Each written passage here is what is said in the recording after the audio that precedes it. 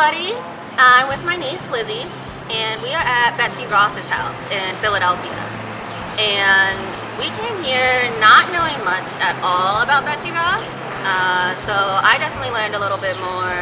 The house is pretty interesting to look at, and this week is Flag Week.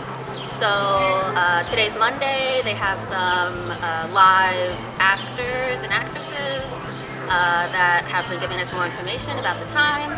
So it's a pretty nice thing to do.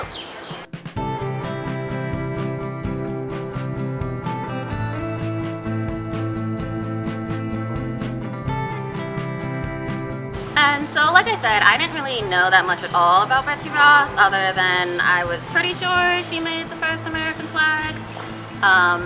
But so I got a ton of context. So Betsy Ross, one of the live actresses inside the house, actually said that it's more of a legend that she made the first American flag, but there is a documented record of her making a flag, and this was during the Revolution. Before the United States, officially became the United States, they would use the flag for the military in warfare as like a symbol, and that never fully occurred to me, but that makes sense.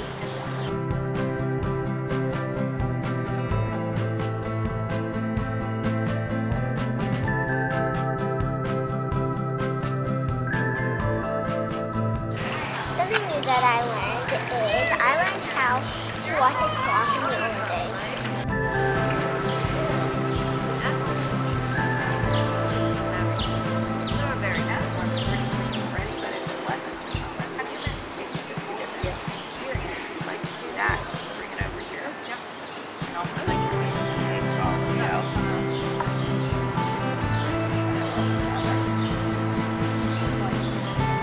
Overall, the house doesn't take too long to walk through. We were lucky to get $2 tickets because of my income status, but even regular price tickets are only $8 for adults and $6 for kids, which isn't bad. The house itself is also interesting from an architectural standpoint. The winding staircase is really steep and tight, and there's a note about renovations which used cabinets to hide more modern air conditioning. So that was cool to see.